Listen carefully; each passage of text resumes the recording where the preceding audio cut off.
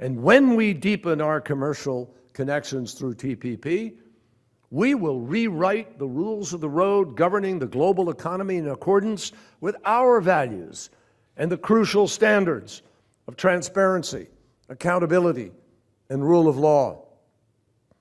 Make no mistake, this is not your parents' or your grandparents' trade agreement.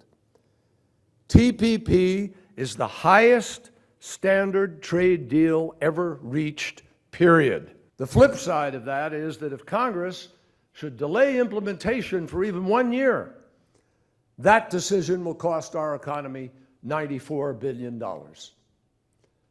It's also a fact that if TPP is good for our national economy, by definition, it can only be so because it is in fact bolstering local economies, which make up that national economy.